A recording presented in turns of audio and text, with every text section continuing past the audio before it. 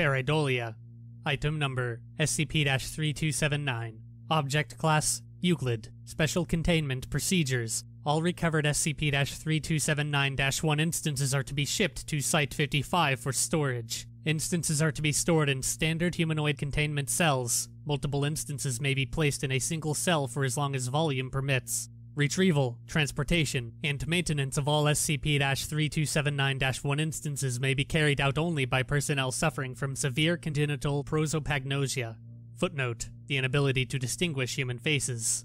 Due to the inherently low risk level associated with SCP-3279-1 manifestations, any instances deemed too costly for retrieval should be contained on site. Premises are to be staffed by Foundation personnel, and instances must be observed remotely at all times. Global disinformation campaigns are to be maintained by Foundation personnel in order to obscure the true nature of SCP-3279.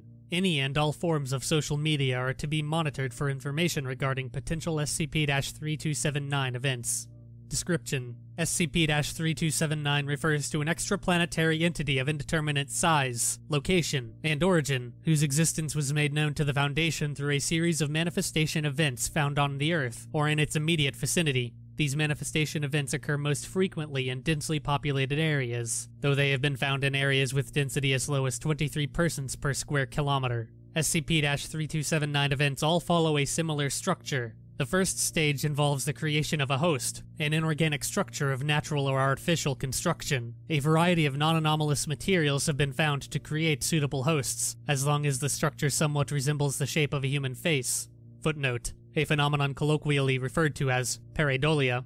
SCP-3279 possession will occur. In this stage, the manifestation lies dormant and remains non-responsive to stimuli. The second stage of a manifestation event is the realization of the event by at least one person. Upon receiving human recognition, the host becomes inhabited by SCP-3279, resulting in an instance of SCP-3279-1. Though lacking a tangible form of its own outside of the host object, SCP-3279-1 instances have been confirmed by subsequent radiation and spectroscopy testing to have the ability to respond to external stimuli, including auditory or tactile interaction. Testing has confirmed the presence of a shared consciousness of sorts. Stimuli applied during testing at Site-55 resulted in noticeable fluctuations in radiation levels surrounding a different manifestation in blank park blank, approximately 77 kilometers away. Continued testing has supported the existence of SCP-3279, with each instance of SCP-3279-1 being an extension of a greater whole. As of yet, no progress has been made toward locating SCP-3279. With the confirmation of at least one lunar manifestation event, footnote, designated SCP-3279-1-A, probes have been sent to search the interplanetary system for SCP-3279. SCP-3279 was incidentally discovered during routine field testing of SCP-blank. Abnormal amounts of electromagnetic radiation were found coming from a public garbage bin, which was taken into Foundation custody.